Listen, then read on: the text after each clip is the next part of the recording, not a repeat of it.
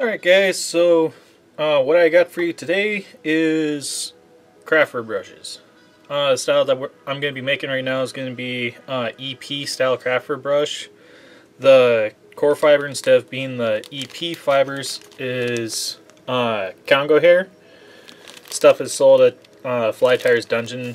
Really inexpensive, but some really good stuff. Then, just to give the brushes a little bit of added flair, the last step is going to be some starburst dub, also from Fly Tires Dungeon. And my two choices for craft fur today are the extra select craft fur. This stuff has a little bit longer fibers than this stuff. This is just some big sheets of craft fur that I picked up at Joann Fabrics for a couple of bucks. So yeah, let's get started. First thing that you're going to need is you're going to need a dubbing brush device. This is one that I built my own. You can do the same thing, build your own. Otherwise, there are several on the market. I've seen other guys use them. They're not too bad, but whatever works for you. Then the other thing you're going to need is a spool of wire. This is 32 gauge wire that I put on a old thread spool that I had used up. It's only 10/1000ths of an inch difference between this stuff and the dubbing brush wire that Uni sells. And I just like this stuff a little bit better. It's more convenient for me. So to get started, you can't really see it over here. There's a hook that I have hooked up to a power drill. I'm just going to wrap this wire around it 2 times. Then use the power drill to twist it up a little bit, just so that it holds it in place. Just like that. I'm going to run my wire all the way over to another hook that is off camera. And this second hook is spring loaded, so when the dubbing brush starts getting twisted up, it will compress. As you can see, the wire just moved there because I compressed the spring. So, I'm going to readjust the camera really quick, and I'll be right back.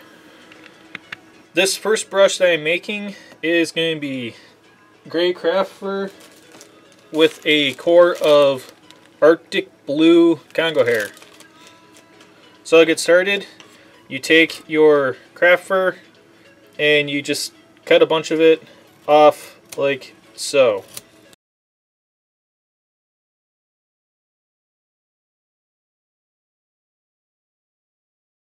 So once you got your pile of craft fur all cut, I like to try and align the butts as much as I can. It's not going to be perfect. Then I grab the tips with this stuff that I picked up from Joann's. I like to hold it about halfway down the bundle between the tips and the butts. And then you take a cheap comb and you just comb all the short fibers out of the butts as much as you can. These things really don't do all that much for you. So once you get that done, you lay your pile of craft fur down across your table. As you can see here, there's a little bit of a groove. That's where my wire is sitting.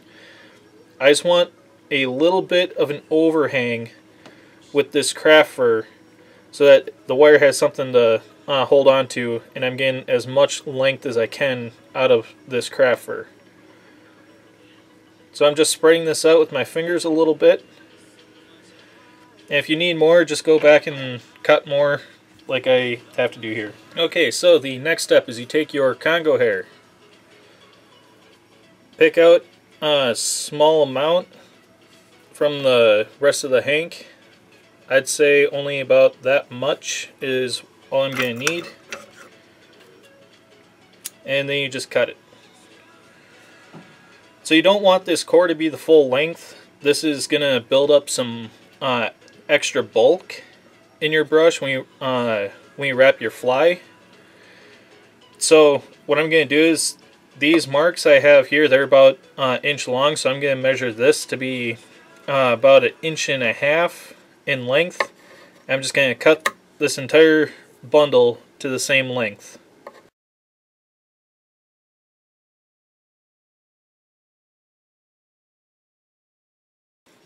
So once you have your congo hair all cut, hold it in your hand like so, and just comb the tips out, flip it over, and do the same thing.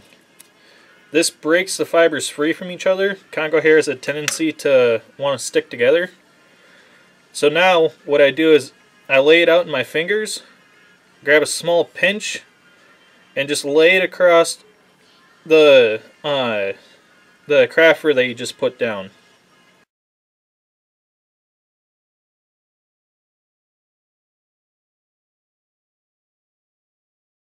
So once you got your congo hair all spread out nice and evenly, the last thing that I'm going to do is I'm going to take this is holographic starburst stub, and I am just going to drape this over the congo hair and the craft fur. This is just going to give it a little bit of internal sparkle or an internal flash, which for big streamer patterns is kind of nice.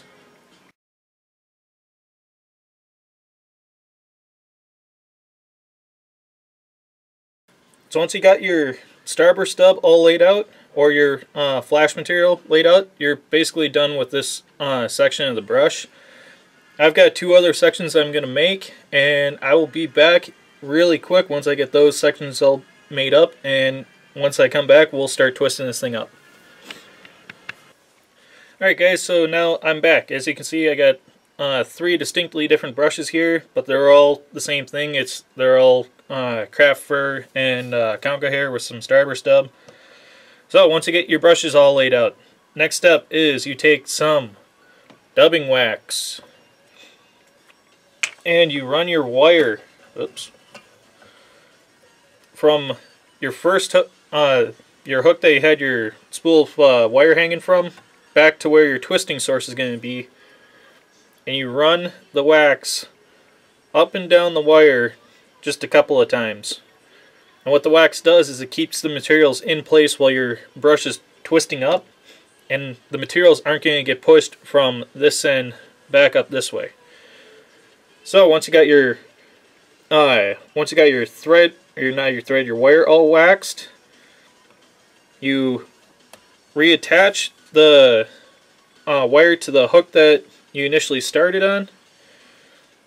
I wrap it around the hook twice, and then I do several wraps of the wire from the spool around your two strands that are holding your materials together. And this just helps lock that wire down in place, so when you start twisting it up, it's not going to become a big mess. Once you get that done, cut your bobbin with your wire spool off and put it to the side because you're done with it. Now the next step is to start twisting your brush up. What you do is you just slowly start out giving it some twists, and all this does is, while these materials start twisting up, what it's doing is it's tightening this wire down, so all the materials will have pressure on it for when you remove your table. So once you remove your table, turn the power on and start twisting.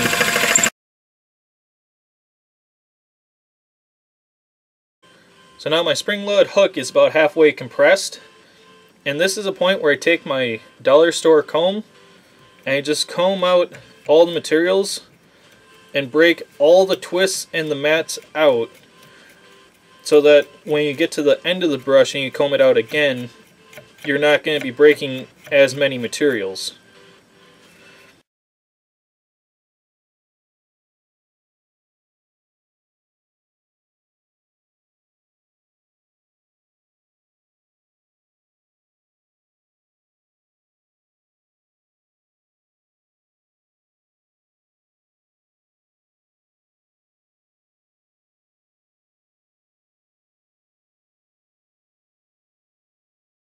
So once you got your material's roughly combed and brushed out, continue spinning the brush up until that spring is compressed all the way.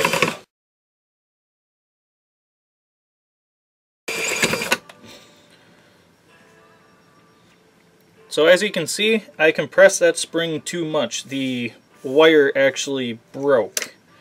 But that's okay for my dubbing brush twister. This is usually a good indication to me that everything is locked in nice and tight. So what you do now is you take either your dollar store comb, or what I'm going to use is I have this nice slicker brush, and you just go back and you brush all of your materials out again.